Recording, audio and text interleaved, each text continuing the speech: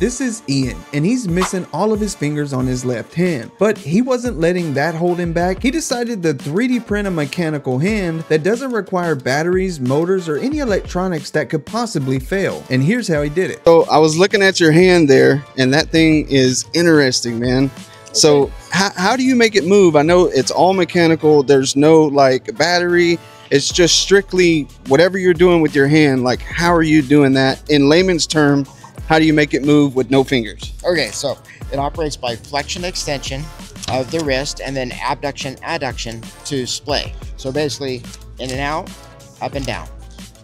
And then from the zero plane down, then I can lock and unlock the fingers. So is it your tendons that's making that movement, or is the movement coming from your forearm? It's literally the palm relative to my forearm. So okay, as I move my hand, close my forearm. So wrist action right here, basically? Uh-huh.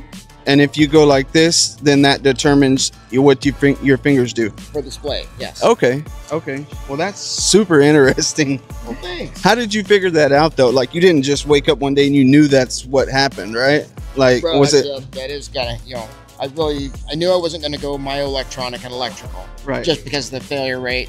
You know, this doesn't care if it gets wet, doesn't care if it gets dirty, doesn't run out of batteries. And really, when you're a daily user of this type of thing, that's really what you're looking for. Reliability, 100% of the time.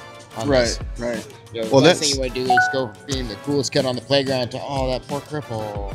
Right, right. Hey, so this one, you can even go dive in the water at the ocean, whatever you want to do. Anything. Yeah. Yeah, so that's cool. I would just probably wouldn't want to put it in the microwave, right? No, and I don't weld. When I go and weld, I take it off too.